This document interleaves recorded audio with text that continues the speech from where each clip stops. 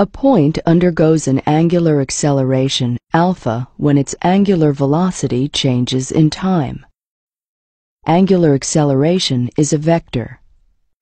Its magnitude is proportional to the rate at which the angular velocity is changing. The tangential component of the object's linear acceleration vector is tangent to the object's path. Its magnitude is r times the magnitude of the angular acceleration. The angular acceleration vector points along the axis of rotation and is given by the right-hand rule.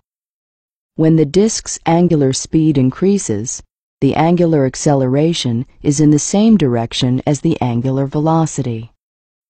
When the disk's rotation slows, they are in opposite directions.